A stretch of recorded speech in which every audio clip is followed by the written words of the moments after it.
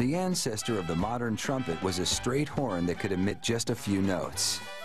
By the 15th century, instrument makers learned how to bend the horn, allowing for more notes to be produced.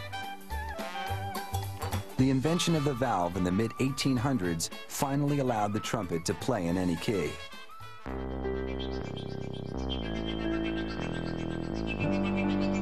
A trumpet is made up of 5 feet of tubing. 3 valves allow air to flow through additional tubing to alter the trumpet's pitch. Trumpets are made from sheets of metal, most often brass. This factory combines different thicknesses of brass in a single instrument to attain a particular sound. Workers first lay a template on a brass sheet and trace it out. Then they cut along the score line with electric shears. This piece will become the trumpet's bell. A manually operated press forms a perfect fold down the middle.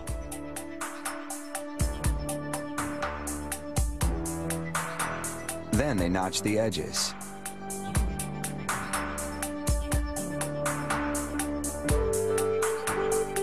Then they close up the bell by hammering the notched pieces onto the opposite edge. They use a rawhide mallet because anything harder would damage the brass. A brass alloy is melted along the joint. It solidifies in a metal seam that permanently bonds the edges. Next, the bell goes over a cone-shaped mandrel, where the brass is hammered until it, too, is cone-shaped.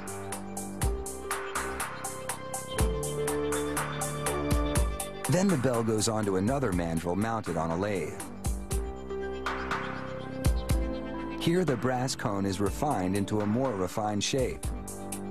Then the metal is filed smooth. Now for the bell's rim, called the bead. A brass rod with a notch at the end catches the edge of the bell and rolls it back into a rim. Metal workers use what's called a concave roller to round the rim's jagged edge.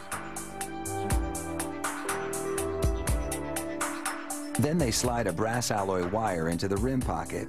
This makes the bell stronger and adds weight to the edge of the flare to project the sound better. They roll the rim over even more to enclose the wire.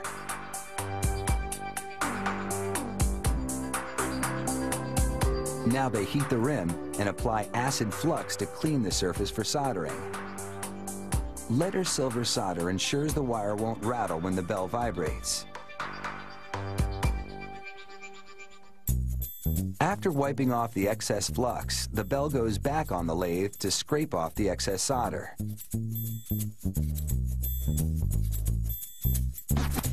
Using an abrasive sponge, workers smooth away any scratches left by the scraper. Then they remove any solder bits trapped in the rim.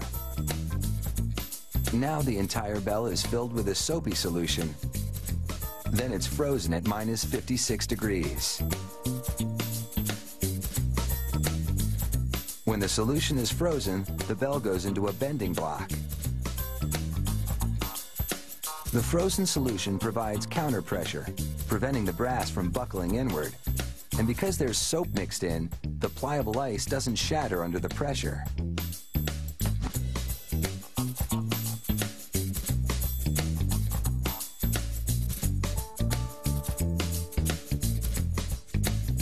After the angle of the bend is checked with a gauge, the bell is defrosted. In the mounting department, workers assemble smaller components made of brass and nickel. Valve casings, the sliding tubes to which they connect, the slide for tuning the trumpet, the pipe that holds the mouthpiece. Then they solder on the bell.